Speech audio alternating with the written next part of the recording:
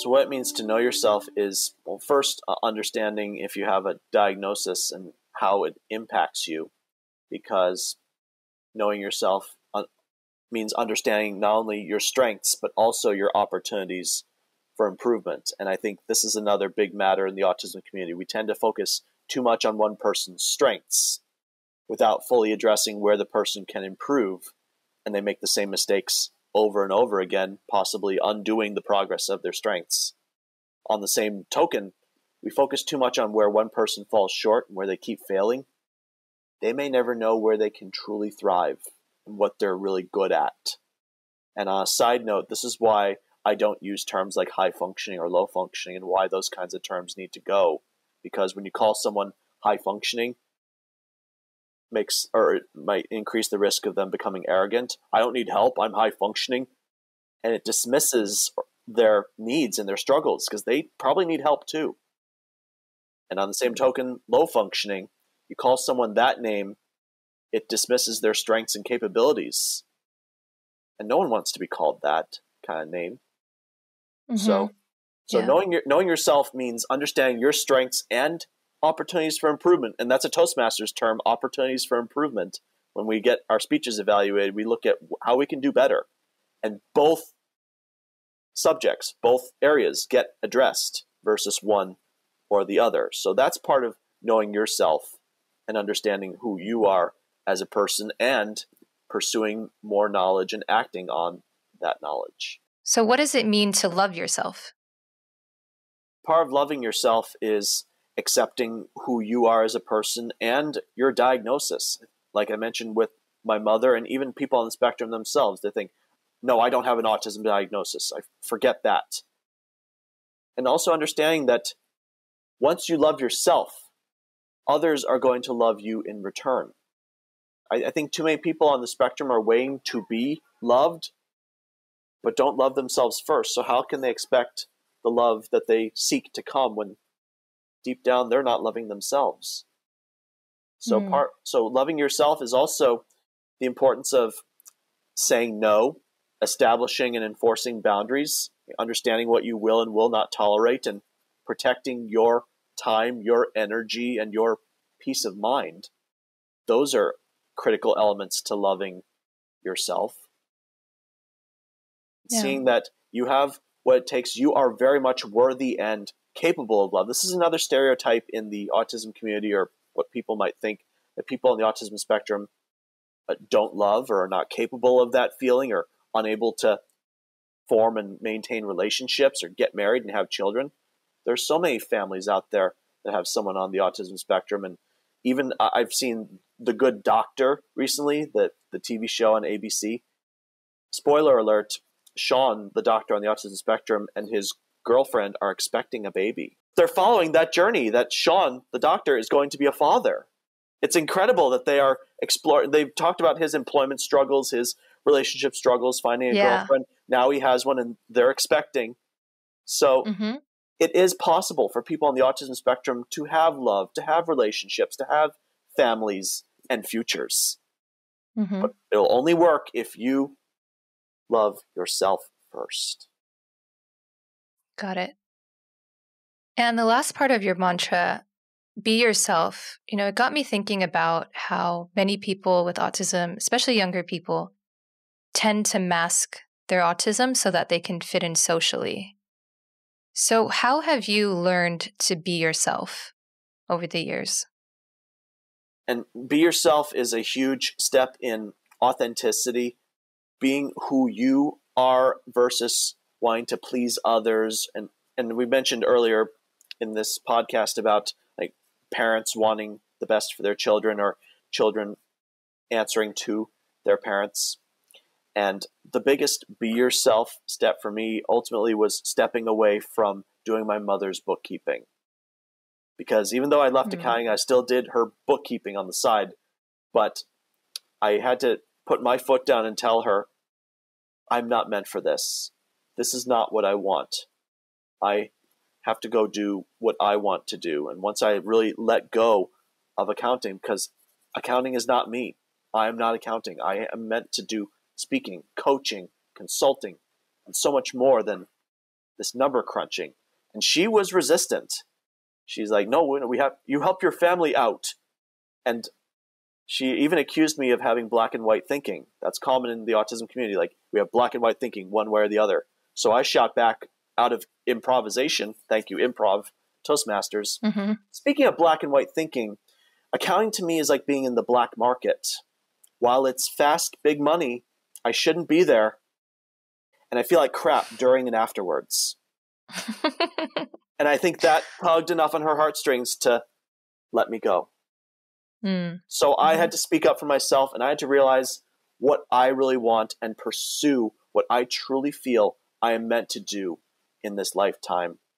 Walk away from something I am no longer wanting to be a part of. That is being yourself, existing in a way that helps you become your best self. Yeah. So you mentioned your TEDx talk earlier, and we'll post a link to it in our show notes. And in that talk, you spoke about your ex-girlfriend who resisted services because she didn't want to change. So can you talk about that distinction that you made between be yourself and be your best self? Awesome question. So to give a little bit of context to this relationship, I knew this woman long distance. She was from Illinois, just like me, and the same aunt who was the autism specialist introduced me to her. We both loved Star Wars, and that was the foundation for our long-distance friendship. We were pen pals for about 10 years. We'd see each other at Christmas time when the family and I would visit relatives in Illinois. After about 10 years of knowing each other, we became a couple. She said she liked me. I hadn't really thought of her as girlfriend material, so to speak, but I thought, all right, let's give this a shot, see where it goes. And she proceeds to move out to California with me into the condo that I live in now, and shortly thereafter, I realized she's missing a lot of some of the basics, so to speak, and because she's in her mid-20s, had never had services her entire childhood, and my mother and I are getting help for her, a lot of services that worked for me, like speech therapy, a job coach, someone to help with college and navigating college. And she calls her mother back in Illinois, who's also on the autism spectrum, to explain the help she was getting, and the mother responds, "They're looking to change you. Don't let them." And my now ex-girlfriend thought that my mother and I were looking to change her and was resisting the help. And I wanted to give her some time. I think maybe she'll come around. It took me years to become who I am. I'm going to give her some time.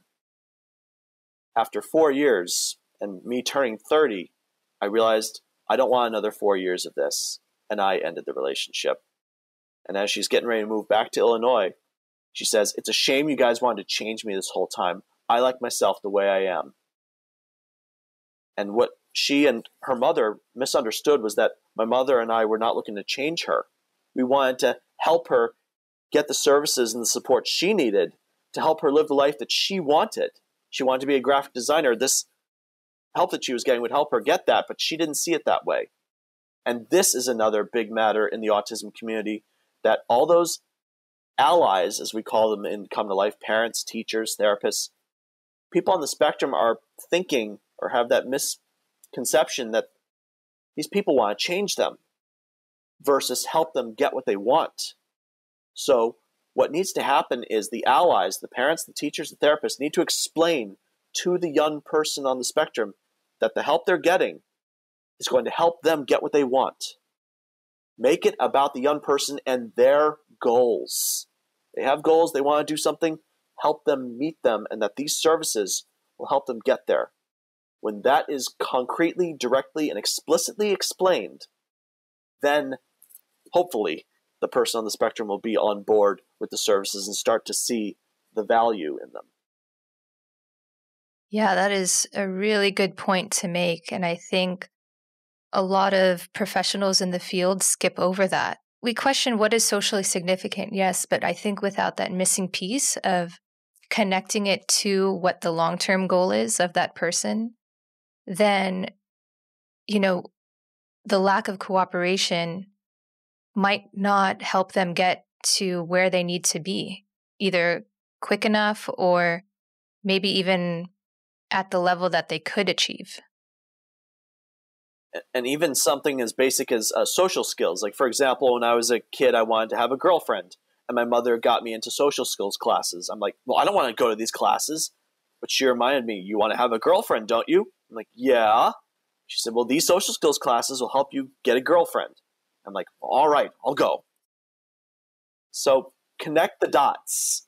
Show that what you're doing to help this person will help them get what they want, live the life that they want, and that will hopefully put them on board. Yeah. And this actually kind of ties back to your previous episode on this podcast, Tom, where we were talking about requesting accommodations at school and at work. Mm-hmm. And it's like you need to first acknowledge and be aware of what your needs are, and then know that that speaking up for them and asking for help is not a sign of weakness.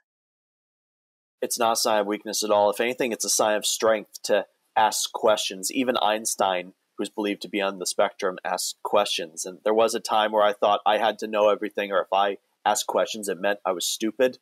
But the reality is I was stupid if I didn't ask questions, if I didn't ask for help. And you're right, when it comes to college or on the job in particular, the problem seems to be that someone doesn't know their diagnosis. They don't know how their diagnosis affects them. And they don't know what accommodations are available. So as a result, they fail their tests, they drop out of college, they fail on the job, they get fired or quit because they haven't gone through that valuable and imperative process of self-discovery to understand who they are, what they need to succeed, and how to go get it. So once we go through this prequel to transition, this process of self-discovery, then the outcomes are going to get better. And of course, the younger you get on this journey of self-discovery, the quicker you'll have access to a better quality of life. But do you see some clients who are older, who are still going through that self-discovery phase? Very much so. And it's an ongoing process too, because at different times in our lives, we have to reevaluate who we are, what we want, and where we're going. And I have a client, for example, who has several engineering degrees, but because of the way the economy's been or his social communication difficulties, he's having to be a barista at a Starbucks. Not that there's anything wrong with Starbucks baristas, but he's told me he wants more. He wants to go after something bigger and greater for himself. So he and I are in talks with him about starting his own coding business or starting to teach courses about coding and engineering. So he's becoming more financially and personally independent for it.